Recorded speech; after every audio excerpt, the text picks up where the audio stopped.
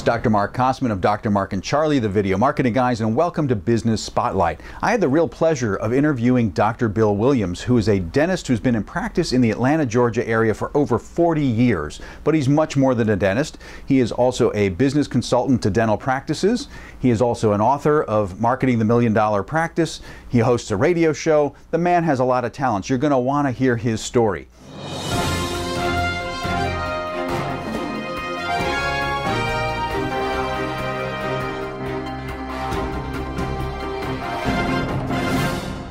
Well, this is Dr. Marc Kossmann of Dr. Marc and Charlie, the video marketing guys, and today on our Business Spotlight interview, we're speaking with Dr. Bill Williams, dentist in the Atlanta, Georgia area. Dr. Williams, tell us a little bit about yourself.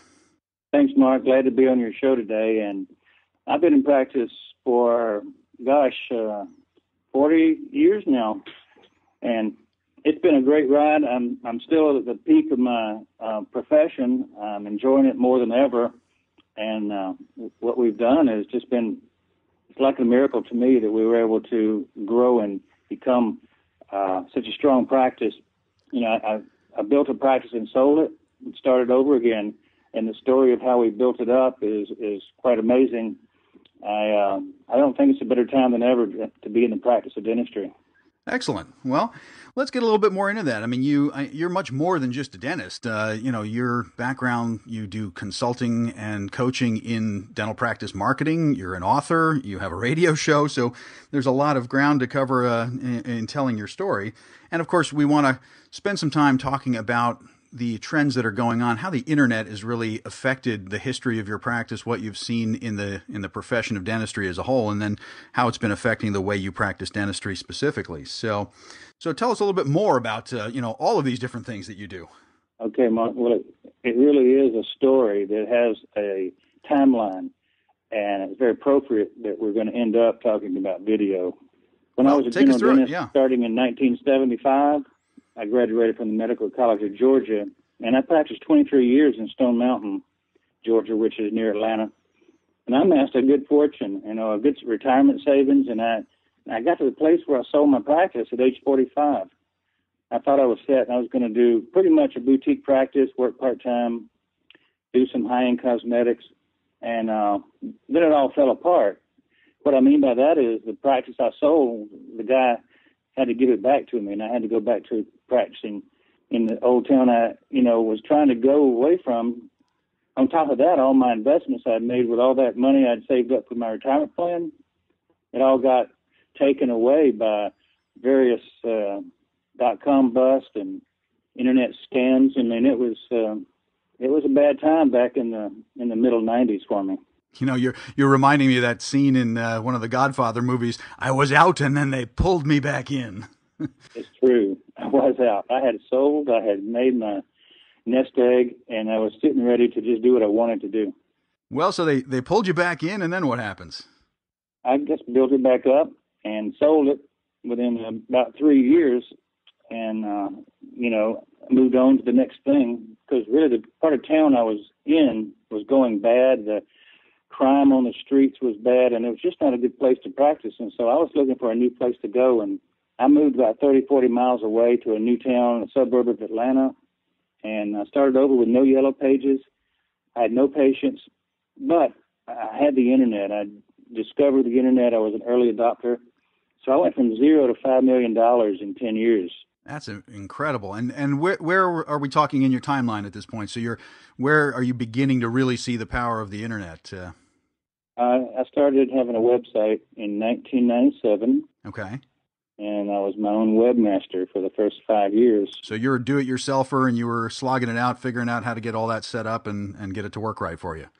Yeah, I learned some of the basics and put them to work. We grew $500,000 a year every year for 10 straight years. Now, what do you attribute that to? I mean, is that you were an early adopter, as you said, so the web was where you were stepping out in front of any potential competitors? I mean, is that what was evolving there? Absolutely. I grew and was the only practitioner in 1,200 square feet with 3 staff members, and we grew and eventually went to 3,000 square feet and added an associate dentist with us, and then we kept growing and growing, added another associate. But all during that time, I was doing something called web-centric marketing, which was adding all my content from my marketing back pointed toward the website. And we were generating thousands and thousands of looks onto our website back before any other dentist had a website. Well, that is impressive. And then, of course, eventually the word starts getting around that, we all need to have websites. And so they start popping up around you, but you've got a head start at that point. So what do you see in that era as the websites are starting to pop up? What is happening as a trend in dentistry at that point, and how is it then, affecting your practice? Well, like I say, I ran the practice for 15 years and just built it up, and I decided to sell it last year and let somebody else run the practice. And I would still work in the practice because that was my ultimate goal anyway, was to build it up and sell it. That was actually one of the biggest hurdles we were able to overcome, that worry that most dentists have about transitioning their practice and cashing out at the end of their career. Even though I'm not going to stop practicing, I do enjoy the fact that I don't own the practice. And when I'm ready to walk away, I'll be able to. I mean, at 63 years old, to have the freedom to come and go is a good place. So, well, absolutely. That flexibility is awesome, and it sounds like you're a pretty savvy businessman to boot. Well, I wanted to teach a lot, and I wanted to do consulting and coaching. So, freeing myself up from running the practice was Plan A, so I could move on to Plan B, which is teaching, coaching, and I'm making as much now as an associate in the practice, working part-time, as I was when I owned the practice. That's terrific. Now, you're a great person to be chatting with today about this sort of thing, because you really watch this whole evolving, changing landscape of the web. So, we go from an era where people had, let's call them static websites. It was mostly made up of pages of information. A lot of people were putting up the virtual equivalent of a brochure and information like that. But then we start getting into the whole world of social media and blogs and all that great stuff. So when does that start really showing up for your practice, and how does it start to affect you? Well, I broke it down into three different areas of what I've seen in the evolution of the web and internet affecting dental practices. The Great. First 10 years that I was involved, 97 to 2007, I call the website era. Okay. Static pages, not too much excitement, but that was still state of the art, is to have your before and after pictures. Right, and it was clearly getting you business from what you've been just telling us about. So, yeah, and I think the next 5-year period, things accelerate as time goes on, and we're in a 5-year period just ending now, called the social media era. And from 2008 to 2013, particularly, there's been a upswing in marketing using social media, and we've had a presence on Facebook and LinkedIn and Twitter for over 5 years, and we've had 1 year of Pinterest, where people contact us through the Pinterest pages. I think the next era, though, and we've been involved in the video era for 5 to 6 years already, but it's coming to the average practice a lot stronger. A lot of people that were early adopters are now figuring out some advanced techniques. Yeah. And it's all because of bandwidth. Our capability now is to put up stuff on the web that we couldn't used to do because of access to the bandwidth. Yeah, you're oh so right. I mean, we've got fiber optics now. I mean, it used to be with a dial-up kind of connection, there was no way you were going to be streaming video the way we can now. And now, of course, we just have the massive explosion of the sheer volume of content on YouTube, and then lots of other video sharing sites. So, throughout your career, you've been clearly that early adopter in all three of these eras. So let's talk about this current era. I mean, how are you watching video evolve? Clearly, you've been in the front line of how it's happening for your practice. But now, what are you doing with video? What do you see other people doing with video, and how is that bringing new prospects through your doors? Well, we've been doing video features since 2005, where we would hire a production company to come in and do a big deal, record it, edit it, give it back to us, and we would host it on their site, and something like an Amazon S3, and it would be able to be streaming to whoever wanted to download and look at it. Since then time, we've been doing our own video too, where we would take it and put it up on YouTube or Vimeo, and it became more of a process where it was in-house, although we still use the features with a professional company too. But we do a lot of self-creation and editing of our videos because the technology is coming down with the iPad and some of the software programs. I think people should be using websites as landing pages with video on them because it attracts attention much better than a print. Yeah, most certainly, and we're a TV viewing culture. I mean, so we're used to absorbing information in that way. It feels like work to have to read these days, doesn't it? It does. Well, I could not agree with you more. Obviously, I mean, it's where we're at as well in terms of helping people use video.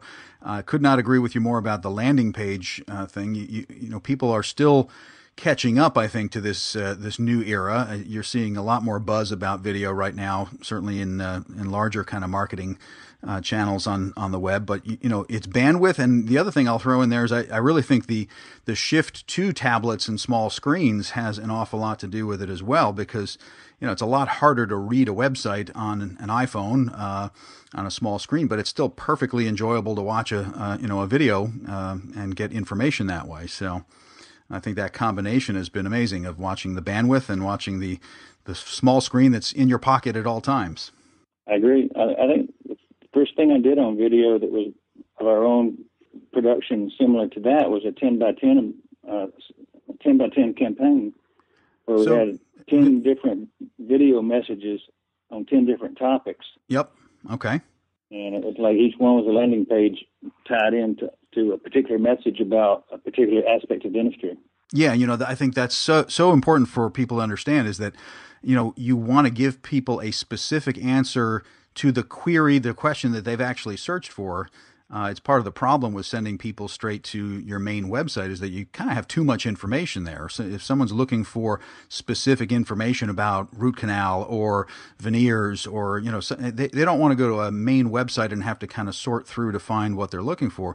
That landing page gives them exactly what they want. And then you on the receiving end, when someone passes through one of your landing pages, you know a lot more information about that than just looking at your Google Analytics of your website, because now that person kind of raised their hand because they came through a specific doorway. You know what they're interested in, so you can now follow up and reply to that person or have an autoresponder campaign that's giving them more information about exactly what they want or making a special offer to them about exactly what they want. Much more effective marketing, wouldn't you say?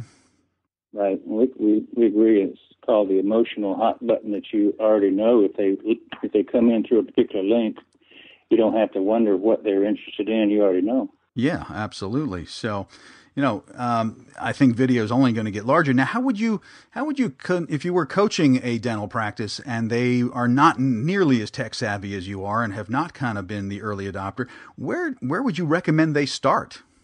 Our approach has always been to go to experts. If we don't know how to do it ourselves, just hire the right talent. And we've aligned ourselves with all kind of marketing professionals who can do jobs for us. I'm pretty much the idea guy, and now I don't do the technical stuff too much as far as create the websites, but we do have people that know how.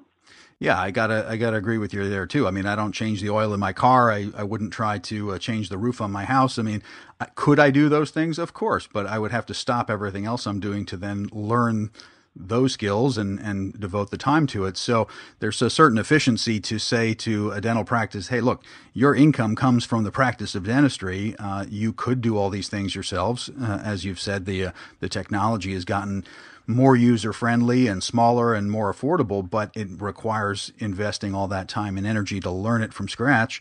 Why not continue to invest in what you do that generates your income and get people to help you get even more of that income-producing activity through their expertise? So we're big believers in outsourcing as well. Yeah, Mark, the key thing I teach my dentists to do is be efficient and effective. We try to teach our clients, the dental clients we talk to produce $10,000 to $15,000 a day in revenue, and we say you're not supposed to be doing your own website and videos for that, because you can hire a real talented video guy to do it, and what you can make in an hour, you can get your whole video done. Yeah, exactly. I mean, whereas if you're going to do it yourself, I mean, you're going to have to block out several days probably just of trial and error to get it right. So Got to agree with you there. Well, let me sort of put you on a spot about your practice and say, what makes your practice so special? I mean, if I'm out there as a potential, customer, client, patient here, and I'm searching the web and I'm seeing different websites, what would I find about you that would make me jump out and say, wow, I need to check out Dr. Bill Williams' practice?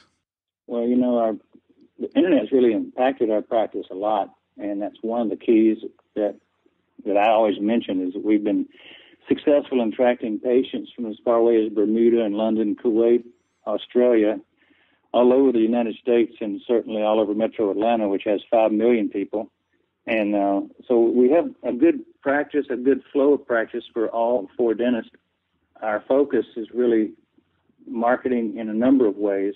I mean, we're not just doing what's on the web. We're doing direct mail, we're TV, radio, magazine ads. We're hitting all cylinders. That's one of the keys to marketing, is to be available and visible in all places people look. Sure, you want to remove all the barriers of entry. So if someone's looking at their mailbox, you want to be there. If they're looking online, you want to be there as well. Right. And what I want them to see is this, and particularly online, is number one, I want our reviews on the internet and our testimonials on our own practice website to be stellar and to promote us as the best place to go. And that is one of the places I put all my resources, is to focus on getting good reviews and promoting those reviews once they're already on the line. Yeah, they are so important, and I can't tell you how many people in healthcare I've spoken with who don't really realize the importance of those. They sort of might see them when they do a Google search on their practice or on their name, and they see all these different review sites, and there's nothing on them. And so they're like, I'm getting at least some free website, with my name out there. And it's an eye-opening experience when you start to have that conversation with them, say, that's sitting there waiting for one annoyed person or one person with an axe to grind to go and really kind of trash your reputation. And I always give people the example of going out to a restaurant. I mean, restaurants learned about reviews on Yelp and other things much earlier because it was their bread and butter. But, if I go to a restaurant and I have a great meal and I'm satisfied and I got everything that I wanted, my needs are all met. So my motivation to go online and post a review is a lot lower. Whereas if I go out expecting a great meal and I have, a bad time and my food is cold and the service is slow, my needs are not all met. So I've kind of got an axe to grind, and I'm looking for an outlet for my frustration. And along comes a bunch of websites with review information, and I'm going to go do that because I'm looking for that outlet. So what do you guys do to incentivize, to get the word out, to educate your happy patients that, it'd be real important for them to post some good information about you? We have about a 3-pronged approach to that, Mark. One's called the red iPad, and I use that in the practice in a certain way to stimulate patients that are in the office to do a good deed. Oh, excellent. In return for me having given them a good service. So I just basically ask for referrals through the review process, and I have a way to stimulate them to do that. And when you say an iPad, I mean, are you literally have an iPad there so they can do it right on the spot? Sort of, yeah. Excellent. Well, yeah, strike while the iron's hot, right? Well, that's part of the process, but there is the issue that you don't want all your reviews coming through one IP address. Sure. Right. So we got around that with a different technique. So they're not usually doing it in the office.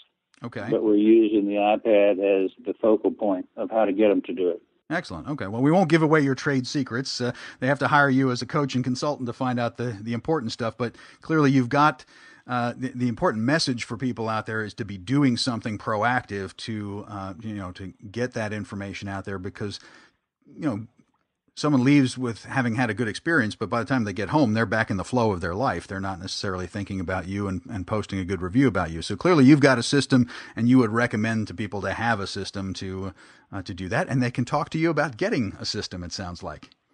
Yeah, I do have an article I wrote on my blog of how to use the red iPad effectively, so it's available. Excellent. Okay.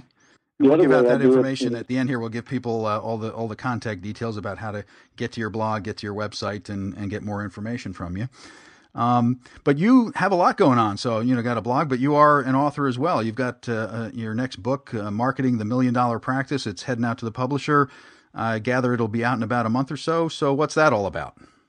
Well, the story of how we got to this place, this $5.8 million practice, is quite a story. It's got a lot of parts to it, and it's put down in the book step by step how we did it. I kind of go through the marketing action plan that we developed back in 1997, 98 as we grew it, and it was an organic growth. We didn't have any idea we were going to end up a big practice. We just set it in motion, and it had a life of its own.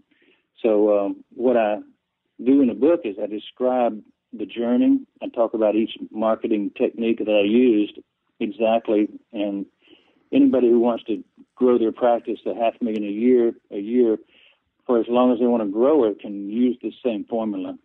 Excellent. I don't think everybody wants to have a 3 or 4 associate practice like I do, but I think if anybody wants to grow to be twice as big and stay the same or add 1 associate, it's the perfect book for them. Excellent. Well, it sounds like it's going to be an important one for dental practices out there to at least, know the blueprint, know how to do it, whether they want to grow to a certain size or whether they want to grow much more exponentially. You've got something that they can follow there. So we'll give out the details in a second about how they can even pre-order that book. Sounds like it would be an important one for you dental folk out there to get. Yeah. Now you do a lot of other things. I mean, I'm interviewing you today, but you're no slouch to the world of being interviewed or doing the interviews. You've got your own radio show. Tell us about that. How does a dentist end up with a radio show? Well, I kind of fell into it by being interviewed, and I liked what came out of the interview, and I use the interview. Every time you do an interview, you save the audio and use it on your website. That's one of our secrets that I'll easily divulge that's useful. Yep, it's what we're doing right now, right? So it's an important thing to do. We actually tell people you should record everything all the time whenever you're presenting anything. You should have at least audio, and even better is if you can get a video recording of yourself speaking. But radio show is a great way to go. So how did you get into actually creating the show itself? I was interviewed on a local AM radio talk show called Community Profiles here in Atlanta. It's 920 Talk Radio with Lou Whelan. First time I was on with Jim Moran, the president of the Chamber of Commerce here in Gwinnett County, as a co-interviewee. Next month, though, I was interviewed by myself for an hour by Lou on his program, just featuring our dental practice and what we're doing with our missions work in Africa. After that, he liked it a lot, and we decided to go on as a sponsor of the show, and I got a 5-minute segment where I was actually interviewing other people. I was talking about marketing, and I was talking about our dental practice. And so every week I have a 5-minute segment where I just ask 4 or 5 questions to an interesting person in the community. And it kind of breaks up his show so it's not all the same, and it gives a little flair to the community where we have different focuses. So it's a good fit, and we get a lot of people listening. It's a city of 5 million people, and AM Talk Radio is in the top of the market, so it's a good segment to be on.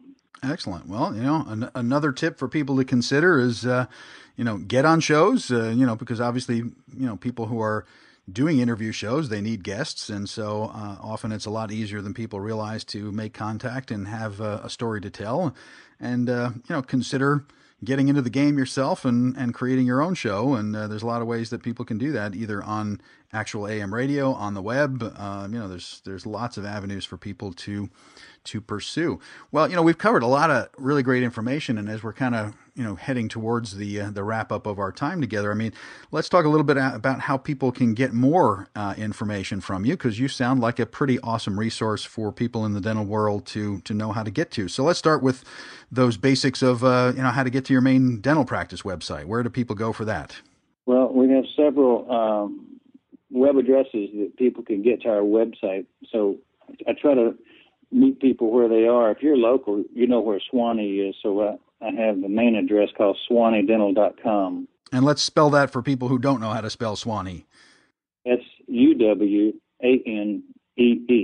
So SwaneeDental.com is where they would go for that main site. Right. And the main website, has everything. I use AtlantaGentleDental.com also, which goes to the same place. It's much less likely to misspell that one, right? So AtlantaGentleDental.com, right? Yeah, that one's easy. If you say it out loud, people can understand it, and they don't have to ask you how to spell it. So that's another thing about your website name. You need to have something that's easy to write down without having to check spelling. Absolutely. So AtlantaGentleDental.com is pretty easy to remember. Right. And now you also have, I would imagine, a separate area for your consulting and dental practice marketing and coaching. So where does somebody go for if they want to help, get help to build their own practice? Yeah, all the dentists that I coach, are part of a membership site, but I also have a public site, and it's solsticeDentalAdvisors.com. And solstice is like the summer solstice and the winter solstice, so it's SOLSTICE. Yep, so solsticeDentalAdvisors.com for all you dental folk out there who want to get Dr. Bill Williams on your side and help, follow in his footsteps and build that multi-million-dollar practice. It sounds pretty awesome. And now we've talked about your book, and your book is coming out soon, so people can pre-order that, I'm assuming? Yeah, I've got it at the publisher right now, and it's going to be proofed, and then we'll print them by middle of September probably. So very soon, 300-plus pages, a lot of detail, a lot of motivation. But, there's a lot of management and case presentation material in there that it's not just about marketing, like how you get on the Internet. It's a good thing about the details of running a dental practice. It's available also. You can just email me at bill@solsticeDentalAdvisors.com. And by the way, the advisors is ORS. So plural, yes, advisors. Yep. So again, so if I want to put in my order now, because I'm going to forget a month from now, I just send you an email. It's bill@solsticeDentalAdvisors.com. And again, as Bill just said, it's solstice, like the summer and fall and so forth, and then advisors, ADVISORS.com. So Bill at solsticeDentalAdvisors.com. And you can pre-order that book and get on the list so you don't have to remember later when it actually comes out. Right, and I've got some amazing endorsements from outstanding dentists all across the United States who said this is going to be a game changer for the dental profession. I'm looking forward to seeing if other people can replicate what we've done here. Well, you certainly seem perfectly willing to lay it out for them and give them advice and give them support, and they can take it in book form. They can listen to your show. They can go to your website. They can hire you as a coach and consultant. So there's no excuses, folks out there. So the eras that we've gone through, the website era, the social media era, and we're now heading into the video era. So it sounds like they can get plenty of help from Dr. Bill Williams. Well, Dr. Bill Williams, it's been a pleasure having you on our show today. We're going to put lots more information on our blog post that goes with this. So we've got some information about your background, and we'll put all your links on there as well. So obviously people can visit us at drmarkandcharlie.com, and we'll put all that stuff up there. And it's been great having you. Thank you, Mark. I'm looking forward to working with you guys and sending some folks to you. Just because I know from what you've said today, you know what you're doing. So dentists need places to go to get help, and it sounds like y'all have a product that may be useful. Much appreciated. And yes, like yourself, we're more than happy to help people out. And first place for them to go would be thevideomarketingguys.com. But more to come about that in a couple of minutes. Okay. Well, thanks for having me on the show. My pleasure. If you'd like to be our next guest on a Business Spotlight interview, then call us at 866-530-5518 or join us online at drmarkandcharlie.com/interview. Again, that's Dr. Mark with a C and Charlie.com/interview, or give us a call at 866-530-5518.